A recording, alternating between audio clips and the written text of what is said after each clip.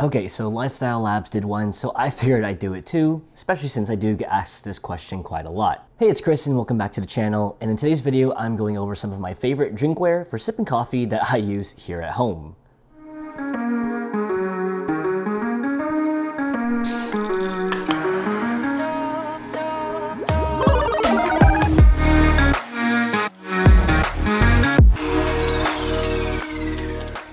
Now, first of all, I never thought I'd be making a video like this ever on YouTube, but I do get this question asked enough where I think this might be helpful. So a quick disclaimer, I will mention when something was gifted to me or not, but regardless, all thoughts and opinions remain my own.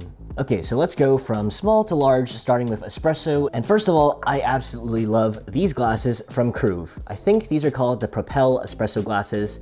They look great for taking pictures of. They're super nice and made of great quality. Swirling espresso in it creates this very nice sort of cascading effect that's absolutely lovely to see. These were sent to me along with some other Kruve glassware I'll get into a little bit later, but I do really enjoy these glasses, especially for espresso. Now, another espresso glass I really like are these spouted little shot glasses from Barista Basics. I've actually had these for over a year now that I did by myself, and it's perfect because they have spouts. Perfect for dumping espresso into a glass for iced lattes or other iced espresso drinks. Now, moving up on sizes, I do have the Fellow Monty. This is the cortado-sized Fellow Monty cup, and I think, of course, this suits my setup very well in the matte black aesthetic, with a nice sort of glossy bottom here. On the website, they do say that the larger ones have an inner curve designed for latte art, but then again, so do like 90% of the coffee cups I see online, but I do really like these cups. Next, I also have the Kruve Imagine glasses, again, sent to me, and I have these in the cortado, cappuccino, and latte sizes, and they are all great. They have a nice, very wide top surface here so that it gives you a large canvas for pouring latte art. I think Prometheus has a video about these that are a little bit more in-depth, so I will link that somewhere up here. And I do have this again in multiple sizes, and I think they also look really great to photograph. For my cappuccino size drinkware, I have these unique porcelain ones from Thoughts and Objects Design based in Canada that I really love using every once in a while.